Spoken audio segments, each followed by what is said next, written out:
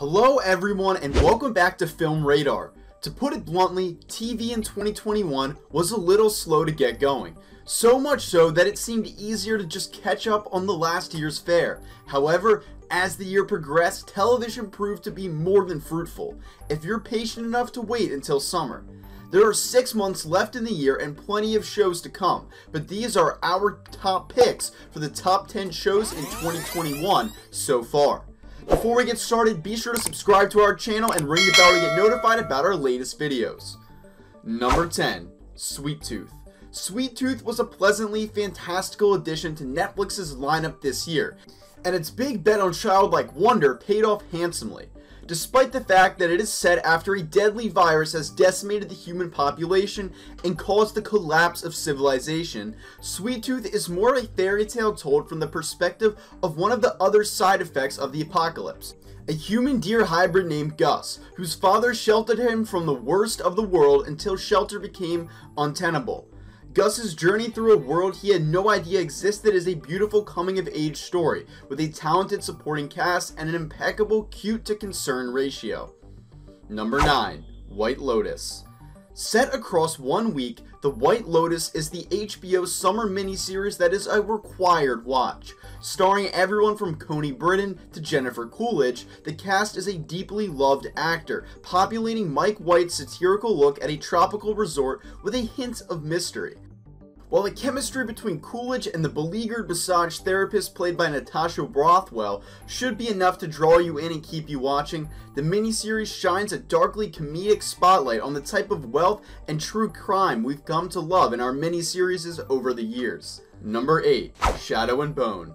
Shadow and Bone is a rare book-to-television adaptation that used the time between publication and premiere to improve the source materials in a variety of ways. The original novel by Leah Bardugo was a smash hit, but Shadow and Bone, the series, diversifies the cast, adds a subplot starring characters from the companion series, Six of Crows, and brings some of the book's messed up romantic politics to light in a thoughtful and entertaining way.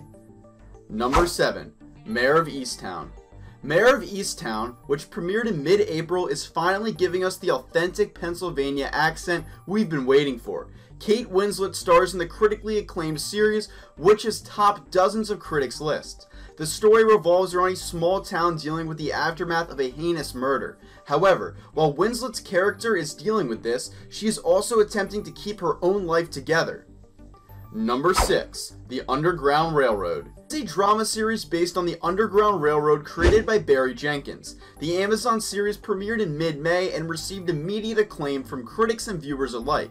Thus, Mebdo plays Cora, a Georgian who escapes slavery and boards a train to a better life, as long as she can avoid the clutches of a notorious slave catcher. Number 5. It's a Sin. Sure, it's a heavy watch, but HBO's It's a Sin is a fictional account of a disease that shook the world. The London set series with Russell T Davies does not disappoint in its artistic integrity and emotional gravities, focusing on the early years of the AIDS crisis long before it had that name. Number 4. Lupin. Lupin, reportedly the first French series to reach the top 10 in the United States, stars Omar Sy as Hassan Diop, a cunning thief whose brilliant crimes are inspired by the famous French literary character Arsène Lupin. The series starts with Hassan attempting to steal a historic necklace once owned by Marie Antoinette from the Louvre, and it only gets more dangerous from there. George Kay and Francois Ozon, the series creators, maintain taut suspense at every turn across 10 extraordinary binge-worthy episodes. Number 3. WandaVision. There's no reason why a sitcom pastiche grief metaphor starring 2 tertiary Avengers should be a smash hit in television masterclass, but Jack Schaefer knew exactly what she was doing with WandaVision. The genre-bending series reintroduced us to the MCU after more than a year and a half away, and it immediately elevated storytelling possibilities for Marvel, Disney, and television itself. Paul Bettany and Elizabeth Olsen juggle comedy and drama admirably, providing a TV comedy crash course as well as plunging new depths for their superhero characters, particularly Wanda's internalization and unpacking of her grief. Number 2. Invincible. Robert Kirkman is best known as the creator of The Walking Dead, but Amazon's Invincible is set to change that. For fans of the comic, the first season of the animated Prime Video adaptation is nothing short of a dream come true, nailing and even improving upon the source material. For the rest of us, Amazon's first season of Invincible is a standout example of a trope-obliterating superhero story that doesn't feel like any of the other trope-obliterating superhero stories that have vied for attention in recent years. Number 1. Hacks. So far, Hacks has been the summer's breakout hit. If you enjoyed Gene Smart's witticisms in Mare of Easttown, but found the content too heavy, check out Hacks by Paul W. Downs, Lucia Anilo, and Jan Statsky. In what appears to be her final act, Smart plays a comedian. Hannah Einbender portrays a comedy writer who appears to have blown her first act before it even began.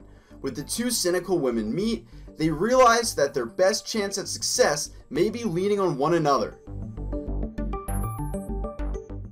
That's it for today's video. What do you think about our video? Tell us in the comments down below. As always, please don't forget to subscribe to Film Radar and hit the notification bell so you never miss an upload. Thank you for watching and see you in the next one.